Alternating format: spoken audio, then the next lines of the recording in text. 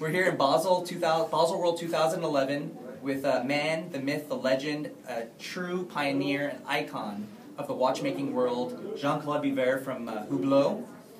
We have the privilege of having a few moments with him, which is hard to do because he's one of the most demanded figures here.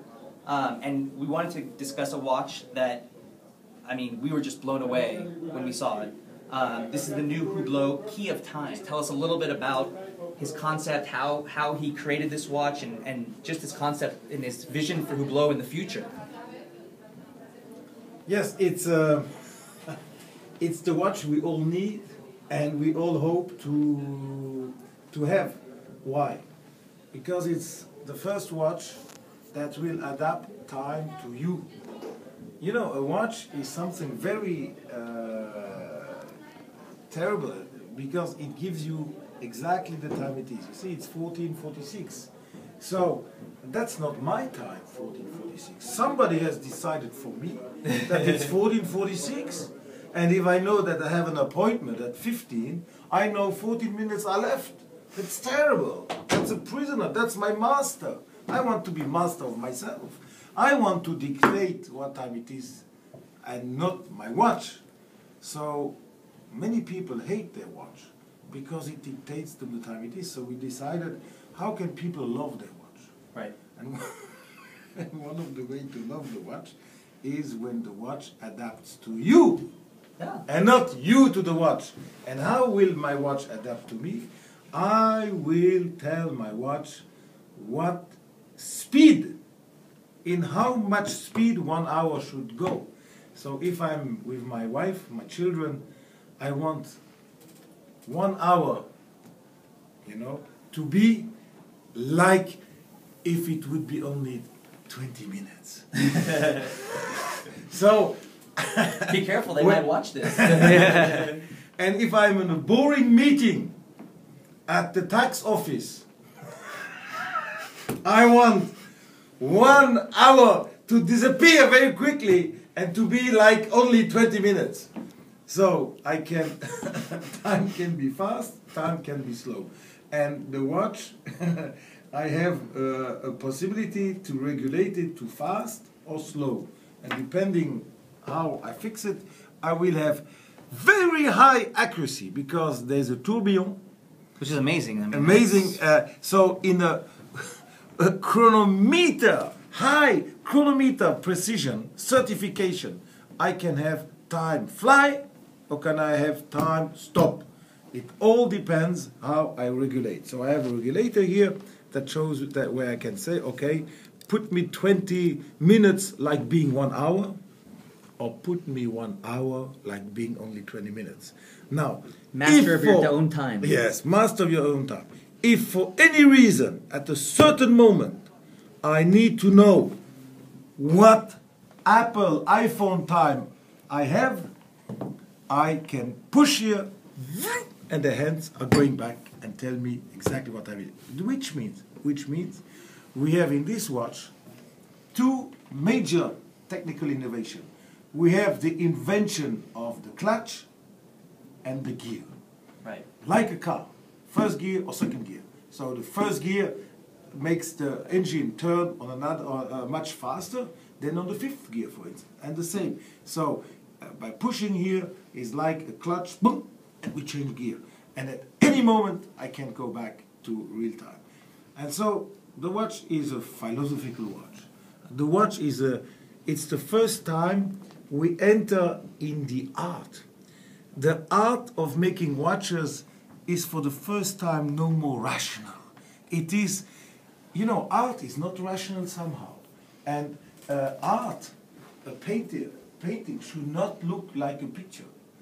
But all our watches look like pictures. They give you exactly the same time than your Apple. So for the first time, we are out of the rationality. We enter the irrational world, the world of dreams, the world of emotions. And we have, of course, also rational if we want the right time. And so it's quite an interesting innovation. And you know what? We thought we were going to make 30 pieces, limited. Yeah. And it's a one-time shop. We sold 30 pieces after 2 days. So now we decided it's a good problem to have. that we will increase the production and we will make 50 pieces instead of 30. So basically, I mean, you're thinking out of the box, which is what you're known for. And you're saying, rather than time controlling me, I'm controlling time. Yes. And you know, we must think out of the box. Because if you think in the box, you think like everybody. Exactly. And how do you want me to look like everybody? How do you want my product to be like everybody? My product must be constantly unique, different, and the first. Whatever we do, we need to be the first, unique, and different. We need to be the first, unique, and different.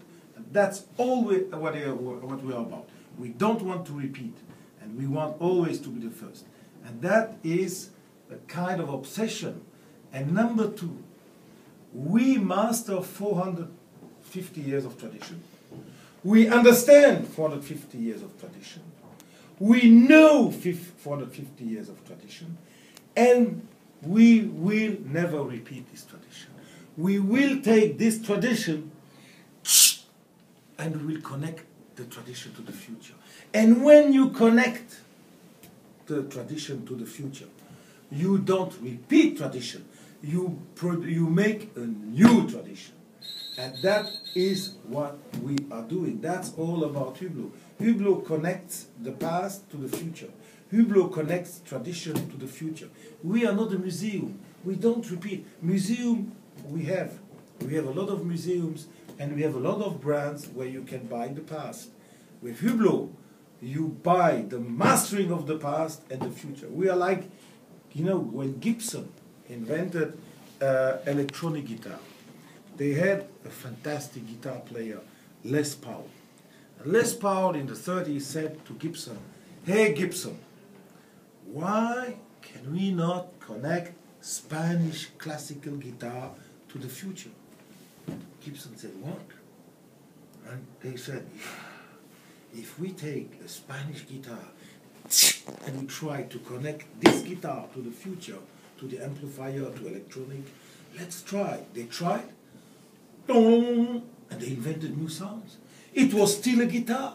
It looked still like a guitar. It had the same way of playing. But because this guitar was connected to electronic, it made a revolution.